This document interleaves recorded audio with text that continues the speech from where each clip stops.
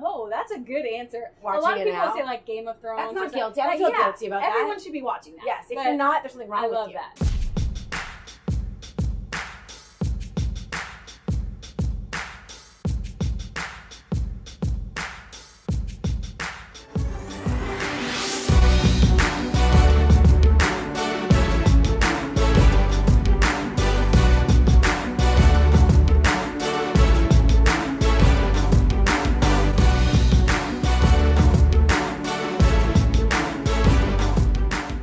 This episode features an interview with Gail Simmons. If you're a foodie or a reality TV junkie, you already know her. She's a judge on Bravo Network's Emmy-winning series Top Chef, but before becoming the media personality she is today, Simmons was and is a trained culinary expert and established journalist. She is also a best-selling author and recently released her second book, Bringing It Home, Favorite Recipes from a Life of Adventurous Eating.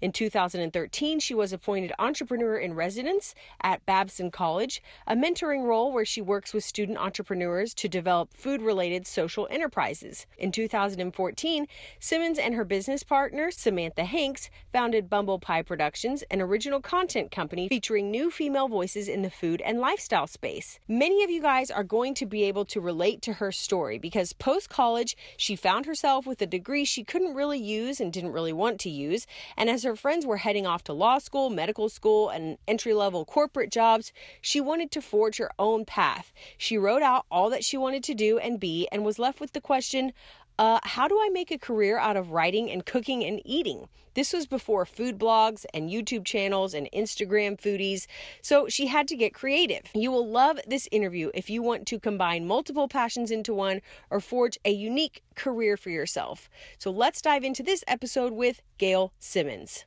Thank you for joining me for another episode of The Pursuit. I'm Kelsey Humphreys here with Gail Simmons. I'm sure you all already knew that because you recognize her from Top Chef. Thank you so much for letting us come into your trailer today. It's very glamorous, isn't it? This is so cool, though. People don't get to see this. So this is her trailer on set at Top Chef Junior, right? That's what you're filming this week. I'm so excited because you're not usually in LA, so we just happen to be in LA at the same time, which is awesome. And I love your story because I think we kind of live in this age where someone's like, I want to talk about food on TV, and they just go into like TV, you know, media, YouTube, I'm going to start. But you actually went through all these different stages in your career, which I love. So let's kind of start back at the beginning. You decided that you wanted to write about food. And so what was step one? I mean, you tell us. Well, first of all, I didn't necessarily know how or exactly what I wanted to do. When I graduated college, there were so fewer opportunities than there are now to be in the food industry.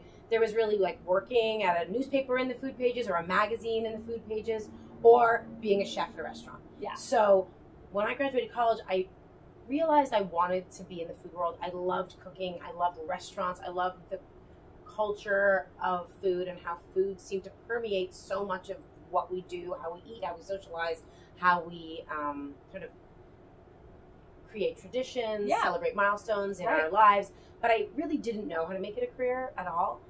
I also knew that I loved to write and I loved to cook. I loved to eat. So when I graduated, I came home to my parents' house and really didn't know what to do, but that was sort of brewing in my mind until someone, a family friend, told me actually to write down what I love to do on a piece of paper. And then I can go do it because I was sort of floundering. All my girlfriends knew what they wanted to do when we graduated. Go to law school, go to business school, become a dentist, become an art historian. And all I knew was that I loved to eat and cook. So I wrote those things down, and this family friend of mine said, well, then just go do it. Like, why aren't you just doing it? That could be a job. You just have to figure out how to pursue it. So I ended up landing an internship at a local, I grew up in Toronto, Canada, and at a local magazine, the city magazine of Toronto called Toronto Life. It was an internship because I loved to write and I knew I would learn about writing and learn about what it was like to write in a publication, a professional publication. And so the internship was 3 or 4 months long. And so I landed an internship at Toronto Life magazine and was following around the editors, doing research and fact-checking, and I kept being drawn to the food editor and the food critic for the magazine, and they let me eat at restaurants with them and would let me help with their research, and it was there that it really solidified for me that that's what I wanted to do, that I loved food, I loved the buzz and the energy of restaurants, and I loved learning about new dishes. And so that was the moment that I sort of realized there was something here that was really drawing me in. From there, I went to work for a big national newspaper as an editorial assistant, and I was working for their weekend section, which was their sort of arts and leisure and entertainment, and it also had their food section in it. And again, I found myself following around the food editor and asking him to let me write for him, and slowly he let me write little stories here and there. And after about a year, I came to him and said, well, this is what I really want to do. How do I become a food critic? Or how do I, become a food writer? And his response to me was, well, that's great, but just because you like to eat doesn't mean you know anything about food. So the first step is becoming a professional, becoming an expert in your field, because you need to differentiate yourself from everyone else out there who thinks it's cool to just eat, right. Which is fun. Yeah. But, if you want to write with authority and speak the language of food, you really need to understand the kitchen. And it was true. I was 23 years old and I had no idea. All I knew was that I wanted to do this. Yeah. And so then the next step was figuring out how. So you went to culinary school. You were an assistant to the Vogue food critic. Correct. And then you were a marketing manager for, I don't know how to say his name, Danielle Boulou. Okay, for a few years. So all of these different things pre-television, which of those do you think played the biggest part? I mean, I know every single thing probably helps, but for someone watching, would you say definitely go to culinary school and definitely become an assistant, or which things? I mean, all of it. It's every piece is a rung on the ladder where you gain information and experience. I went to culinary school. I moved to New York City, went to professional culinary school, and spent a year just cooking my heart out, understanding the kitchen. And then I went to work as a line cook. I went, after culinary school, I did an apprenticeship in a restaurant, and then I kept cooking because as someone explained to me, just because you've done everything once in school doesn't mean that you are a chef. Same way that you graduate medical school, you're not performing open heart surgery the next day. Right. So I understood that just because I had gone to culinary school, that doesn't make me all of a sudden know everything. You need to go into a real kitchen and experience practically what it's like to cook on the line. So I did that for a while, and it was only after I had done that for a little bit and felt like I'd honed my skills and I understood the kitchen, the professional kitchen, that I felt like I could then leave it to pursue the writing part, because I now had the knowledge and the expertise to do that. And being an assistant to an amazing writer taught me about research. So I learned about cooking, then I learned about research, and really about how to write, because you can't just write without understanding how to research a story. And the writer, Jeffrey Steingart, who I worked with, was an unbelievable researcher. And he always told me that if you do enough research, the story writes itself. And so he was rigorous in the way that he wrote and researched his work. So I loved that I got to do recipe testing for him, and was at the library, and was, traveling and researching ingredients. And that was sort of part of my arsenal. Yeah. And from there, when I worked for Danielle, I then went to work for a chef in a restaurant group doing a totally different set of things. I was doing marketing and public relations and events, and working behind the scenes out running a restaurant group. And that I always like to think was sort of my MBA, because otherwise I hadn't done anything in the real life of the economics of the restaurant industry, what it really takes to run a restaurant, what a chef really goes through with margins and staffing and real estate costs and all the elements that make restaurants possible. And Danielle taught me all of that and more. So it was taking all of those pieces together that sort of made me have the knowledge I had to put it all together, and then finally call myself an expert. And then you went to Food and Wine. Yes. What's interesting at that point of the story is, coming up, don't miss her #1 piece of advice for achieving success. But first, I want to remind you that if you love these celebrity interviews, there are 3 ways you can support this show, this free show here on the internet, you guys. First, you can like this video and share it with your hustler and dreamer friends. Second, you can subscribe to the channel. And lastly, you can sign up to join Pursuit Nation. When you do, I will give you my top 10 success hacks for real life. How do we take all the tactics in these interviews with millionaires and celebrities and actually apply them to pursuing our own dream? That's what I break down in this PDF. Get your free copy at thepursuit.tv/top10. And then you went to Food and Wine. Yes. What's interesting at that point of the story is that at that point, I feel like I would be like, all right, I'm ready to be the main editor, you know, bring me on. Close. But you were not, you were in a different, you weren't even writing, right? I mean, you were in marketing in the different departments. Mm-hmm. So was that kind of like, I just want to get my foot in the door sort of? Absolutely. I finally had an opportunity to take all that I'd learned in food and in the business of restaurants and take it to a publication. But what I had learned when I was working for Danielle was that I didn't necessarily just want to write. I wanted to be with people. I was really good at the social aspect of restaurants, and I loved the events, and I loved understanding the marketing and the business and how it all came together. And I loved that every night was theater and the adrenaline of a restaurant. Yeah. So going to sit at a desk alone and write all day wasn't what I wanted to do anymore exactly. Yeah. And when I went to Food and Wine, they gave me the opportunity to ultimately become the event director and run the Food and Wine Classic in Aspen, which is arguably the biggest culinary event of the year. So that was a dream. I got to put all of those pieces together, and I was still writing and using my head and using my hands and working with the best chefs in the world. So it just kind of felt like I'd landed in a place that I was able to use all my skills that I had gathered and put them to use. So that is great advice. And I love how I feel like right now we live in this world where everyone's like, just go really specific. And you just said the opposite. I mean, you learned all of it, which I think is great advice. So then as a Food and Wine editor, they partner up with Food Network, or no, Bravo. And sorry. Okay. And they were going to pick, you know, they had different editors do screen tests. They chose you. Now you're in media, which is a totally different beast. So maybe just kind of talk about your advice for people who want to get into the media business, whether that's the food side or not, because now you're into your 15th, about to start the 15th season of Top Chef. We just finished shooting the 15th season of Top Chef. That is crazy. Yeah. I feel like that went by very fast. Really, I was 7 when we started. Yeah, so, you must have been. Honestly. And so you're like an expert in that as well now. So what's your advice for those people? Well, you know, being in front of the camera wasn't anything I set out to do. That wasn't my goal. I'm not an actress. I'm about food first and foremost.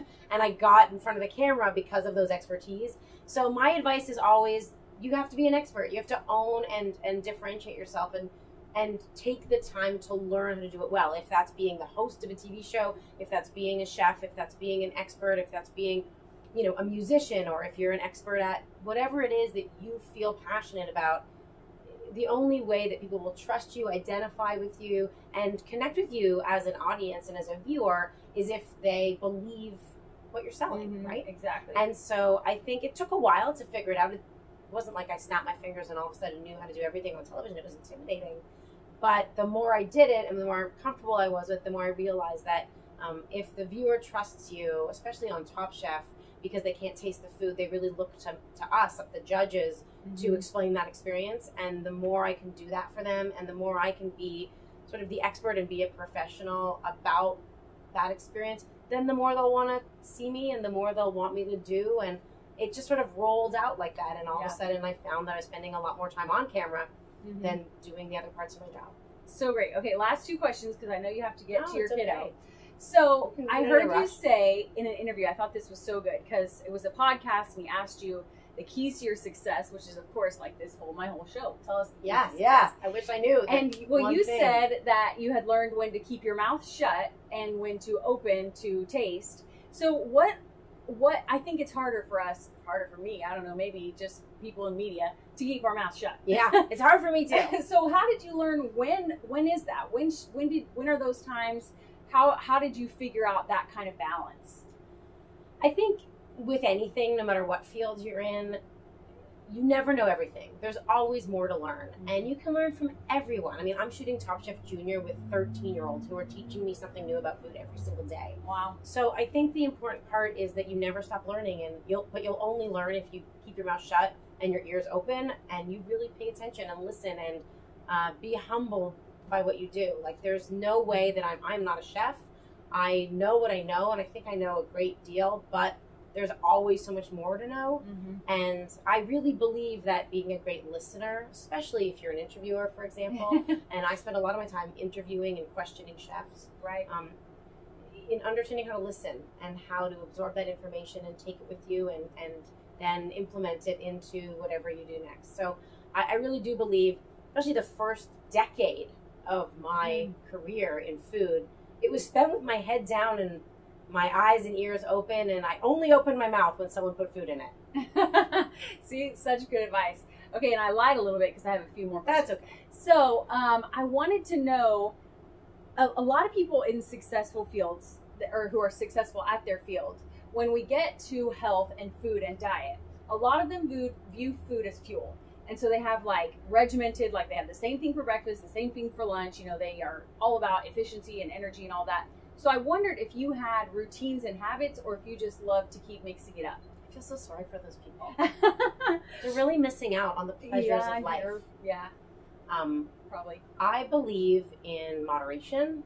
I believe in health and taking care of yourself. I actually think because I eat for a living, I have an obligation to my family, to myself, to take care of my body and to pay attention to what goes into it. And actually, interestingly, I'm probably much more conscious and knowledgeable about what's going into my body than people who spend all their time thinking about and being really regimented, because I spend my life thinking about food. Right. But food to me is one of life's greatest pleasures, and that doesn't mean you need to eat truffles and butter and chocolate at every meal. Wish we could. Right? That would be nice. But I'm like egalitarian. I'm a real omnivore when it comes to food. I think that the perfect cucumber or the perfect peach is just as extraordinary as the perfect piece of chocolate cake, and I want it all. Yeah. But I want it in moderation. You never need. My biggest lesson in this job has been learning to not finish my plate every time, and understanding that there'll always be another meal. I'm lucky, or we are lucky, that we have that privilege. A lot of people in this country, in this world, do not, and that's not lost on me. So I think that thinking about taking care of myself, eating fresh food, eating food that is sourced from trusted places, with ingredients that are whole and healthful, is important to me. But I'm also never going to deny myself a bite of ice cream, because I promise you, at the end of my life, I'm never going to regret having that bite of ice cream. I will regret not having had an extra bite of ice cream, because at the end of the day, I think those little pleasures are what matters most. I love that. Okay, wrapping up, both of us talked off camera about our daughters who are about the same age. Yeah. So what's your advice on work-life balance? You have a crazy job, crazy hours, travel, and you have a little one, and you're a wife too, and you have a household. Oh, that, right? Yeah, we also have to do that part. So third on the list these days. Sorry, men. Yeah. Sorry, husbands. Love you, but what's your advice on that? It's the hardest thing about being human, I think. Men, women, anyone who wants to have a family, these are really difficult, every single day problems, and I don't think there's a single person who's immune to them. And if I had that answer, wow, I'd probably be a wealthy person. Bajillionaire. Yep. Yeah. And maybe happier. I don't know. I think you can only do the best you can do. And I do have to travel for my job. I work and I love what I do. And I spent the better part of my life working up to being able to do what I do. And I also love being a mom. It's the most extraordinary accomplishment of anything. And my daughter is the greatest gift. I mean, she's the most delicious thing that I've ever known.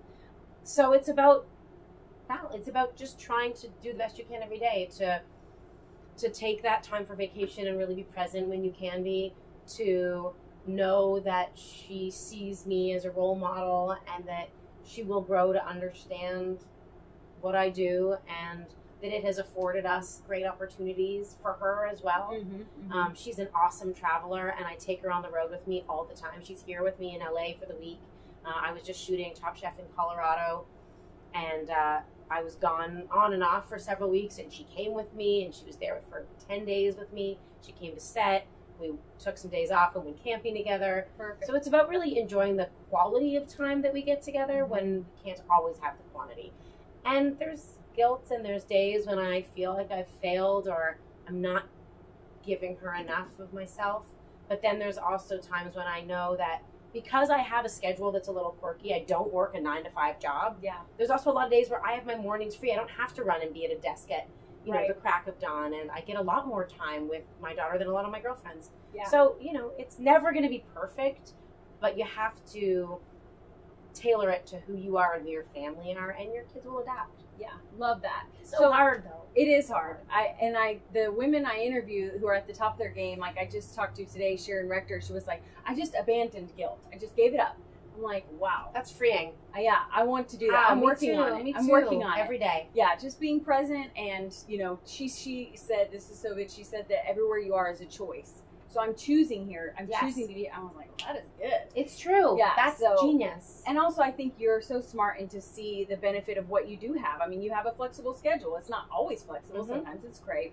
Are people still saying cray? Yeah, I say cray. Okay. My daughter definitely says cray. Okay, so we're cool. Okay. So, anyways, I love that. Tell us about your book. Tell us about the book coming out, and where can people get it? When does it come out? Tell us everything. My first cookbook. I've written books before with other people, and I've written a book myself that was more of a memoir, the story of how I got to where I am, which was called Talking with My Mouth Full. And I always wanted to write a cookbook of all the recipes and lessons that I've learned in the last 20 years in this job and longer, my whole life. And I finally took the time to gather all those recipes together. The book is called Bringing It Home, Favorite Recipes from a Life of Adventurous Eating. It comes out October 24th. Wherever books are sold in America and Canada too, because I'm Canadian.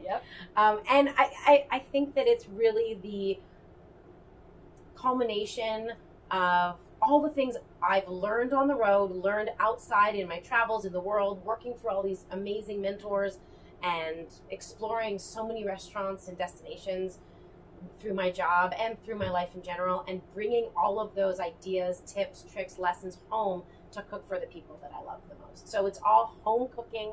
It's all meant to be food that is simple, made for your family and friends to enjoy. None of it's fussy or fancy, but every recipe I think has a little twist or a little piece of extra information that teaches you something and I hope makes you a better cook. Awesome. I can't wait. Well, thank you so much again for letting us barge in, and we'll be right back after this with Fast Facts. I loved a lot of what she said, but here are my top few keys to success for the rest of us from my interview with Gail Simmons. Number 1, just get a foot in the door. She surveyed her options and decided that writing would be the best place to start. So she landed an internship with a local lifestyle magazine. Focus on one area first, jump in, and start learning. Number 2, decide to go pro. At some point, Simmons got serious. She moved to New York, she attended culinary school, but she realized even that wasn't enough to be able to write and speak about food and cooking for a living. So she decided to work in kitchens. She worked as a marketing manager for a group as restaurants and learned the business side of the business. So realize at some point that you're going to have to put the investment in to maybe get some additional schooling, to get certified, to get the experience that you need to truly become an expert. Number 3, listen and learn as much as you can. I love her famous line, keep your mouth shut so you can learn how to listen, but open it enough so you can learn how to taste. She credits a huge part of her success to absorbing as much as she could in each of her positions along the way, which, by the way, you guys, means she wasn't rushing through each part of the journey. Number 4, pay attention to what you love most. Though Simmons never saw herself as a media personality, she started to hone in on the parts of the work that she loved most. This meant she wouldn't stay a writer forever because she realized she loved the social part of the work and didn't want to just sit at her computer and write all day anymore. So force yourself to be patient and learn many parts of your industry, and then realize which ones that you like the best so that you can be successful when you niche down. Number 5, set yourself apart by being you. Simmons is successful as a television food critic not only because of her expertise, but also because she is genuine and honest, which leads to trust from the audience. Favor from the audience explains why she's been on the show for 15 seasons. The only way people will trust you, identify you, and connect with you as an audience and as a viewer is if they believe what you're saying and what you're selling. Lastly, number 6, stay teachable. At this point, you guys, I'm surprised if a guest, no matter how established or famous, doesn't mention learning and continuing to learn along the way. Simmons said when we sat down for our interview that even then, as she was shooting Top Chef Junior with 13-year-olds, that those young kids were teaching her something new every day. This kind of self-awareness and genuine humility explains why audiences love her. Make sure to stay open and teachable as you weave your passions together and become an established expert in your field. Now, I'd love to know, what was your favorite lesson from this interview? Leave a comment, and if you want to learn the juicy behind-the-scenes details like what was she like in person, how did I land this interview, bloopers, and more, go to thepursuit.tv/Gail Simmons. All right, we are back with Fast Facts. Here we go. Chocolate or vanilla? Chocolate. Scrabble or charades? Charades. Coffee or tea? Coffee. Early bird or night owl? Night owl. Winter or summer? Summer. Wine or beer? Both. Pancakes or waffles? Pancakes. Guilty pleasure TV show?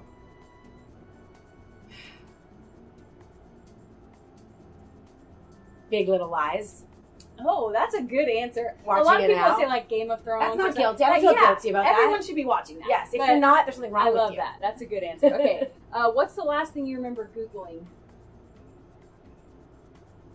This is always a good one. I did it not 2 hours ago. Let me think.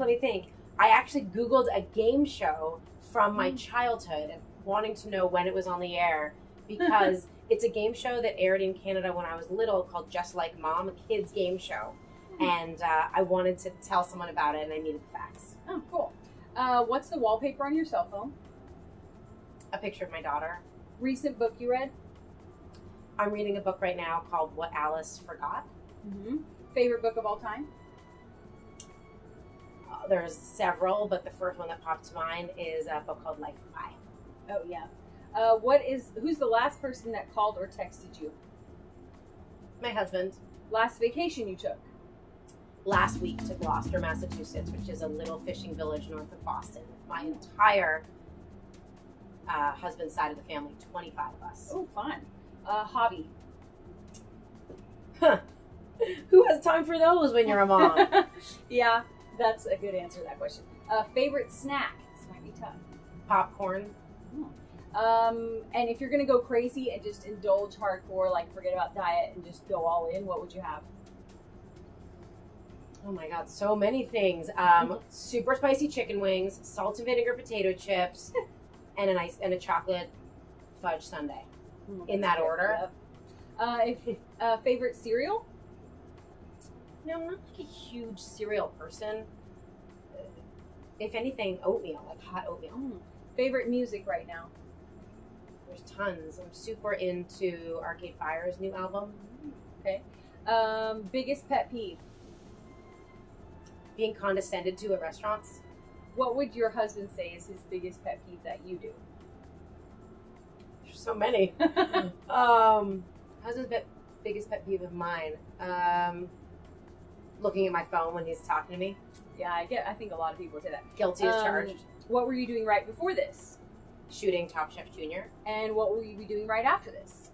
I think I'm actually going to see Lady Gaga at the Forum in LA tonight. Oh, pretty psyched about that. I did not know she was here doing Me that. neither, but my friend has an extra ticket. Amazing. And what is your next pursuit? What's next for you? Launching this cookbook that I spent 2 years working on, bringing it home. I know, books are like babies, so they really congratulations on that. Thank you. Thank you again so much. I'm Kelsey Humphreys here with the Gail Simmons, and this has been The Pursuit.